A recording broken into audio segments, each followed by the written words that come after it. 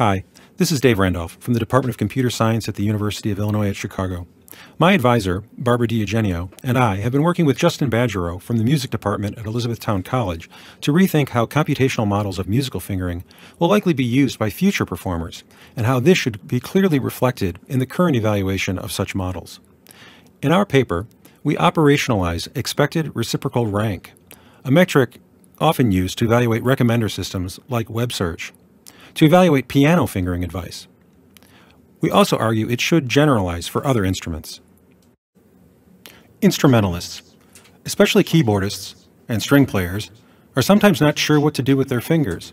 It can be enough to make them lose their carefully cultivated cool. Their plans for a thrilling performance rendered blurry by indecision, our intrepid musicians often seek fingering advice.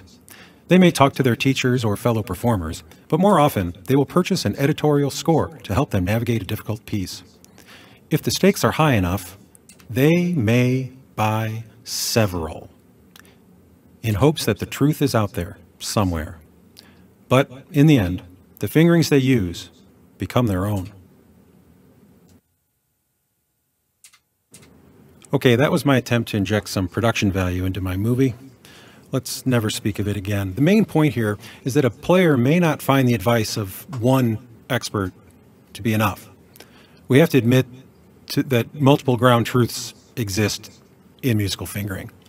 Like the old Pearl slogan, there's more than one way to do it.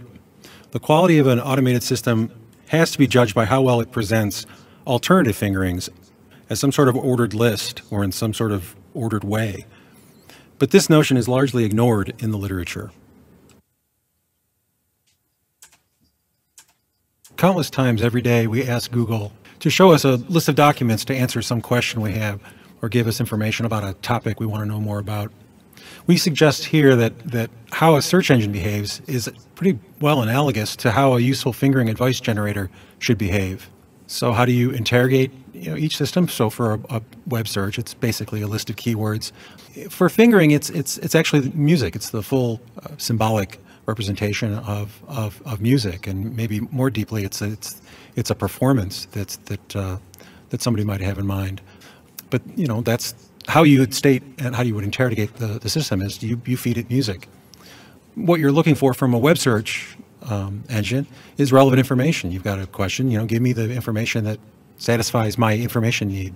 So relevance, and it's the same thing for fingerings. You want relevant advice, advice that's going to help you get to a satisfactory solution. So what does one receive? What do you get from the system? For web search, you'll get an ordered list of documents or titles. And for fingering, it's an ordered list of suggestions, and we actually suggest that you would get sort of independent suggestions at a phrase level. It's what you're looking for. And what makes this thing, what makes it hard to do? So for web search, there can be ambiguity in the language that you feed the web search, so you can sometimes not get, it's hard to even form a query that will give you the result that you're looking for. And with fingering, it's the same sort of thing. You can't really capture all the aspects of the music that you're trying to express. So how does the system really know what fingerings that you need to give if all you're giving it is, it's some abstraction of the music or that you have in your head that you're trying to perform? And in all these cases, it's basically, there's one item in the list in the output that should satisfy that need. And the position in the list, like the ordering of that list, matters a lot.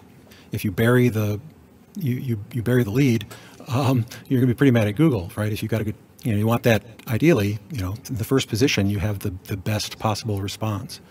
The most relevant information is first. And yeah, I guess here I'm just saying that it's a key benefit over those static paper scores is this list. Having like a variety, a diversity of advice and suggestions to consider is really, and getting that for free is really a key benefit for an electronic system over static paper scores.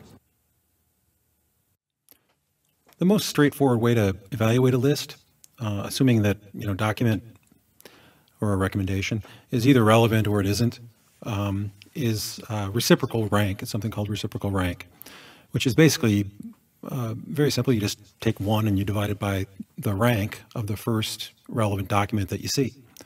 So that'll give you a number between 0 and 1. And if the item is, a relevant document is first in the list, then you get a perfect score.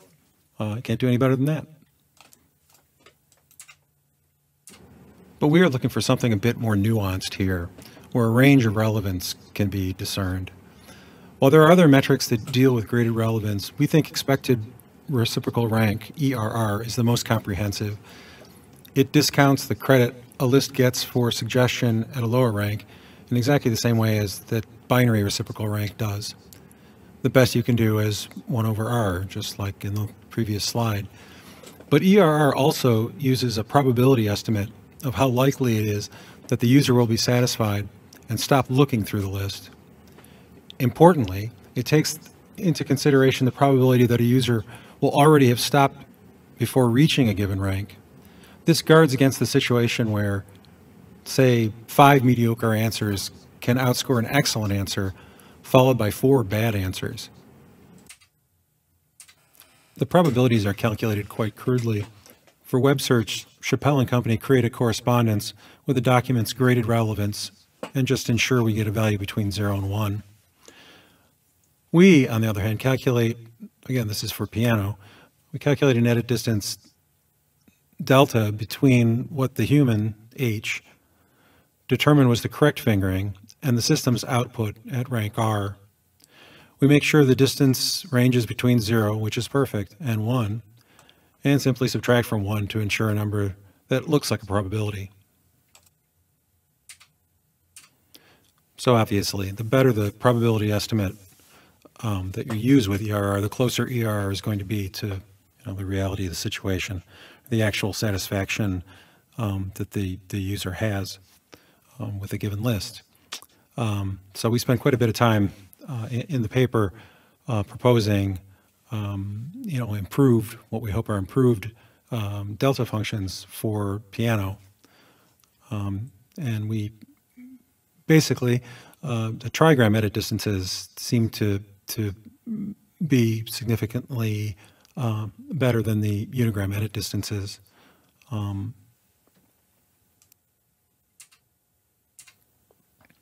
The modified delta functions are motivated primarily by the observation that 2-3 and 3-4 finger mismatches are less significant than other finger mismatches.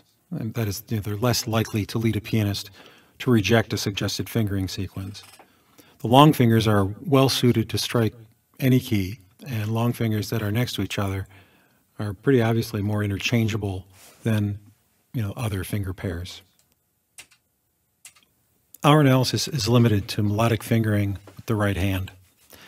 It leverages data from 2 different sets of pianists who fingered fragments of different lengths from the same set of 7 Czerny exercises. These are the same exercises used to evaluate the first computational model of piano fingering proposed by Parncut and Associates in 1999. One corpus contains the actual data from the Parncut paper. The other corpus was collected by us as part of a larger survey of pianists in North America. It includes complete measures from the Czerny exercises. So you see the fragments are longer. We constructed random models that simply assigned random fingers to notes. These we expected to receive the worst scores. Similarly, we created ideal models that simply return the top 5 fingering sequences as rated by human annotators. Then we ran our implementations of the Parncut model and the model from Jacobs, which has been accepted for many years, I think since 2000, as an enhancement of the Parncut model. We expected the ordering to be ideal model, Jacobs model, Parncut model, and then the random model. And this is exactly what we saw, not too surprisingly. Though we were unable to demonstrate a statistically significant difference between the Jacobs and Parncut models. Notably, the spread of the mean ERR values for the relaxed trigram method is higher than what we see from the simplest unigram method. This suggests that trigram distance measures may be better able to differentiate competing models. Just a quick thank you to the people who sponsored this research, and thank you for your time and interest.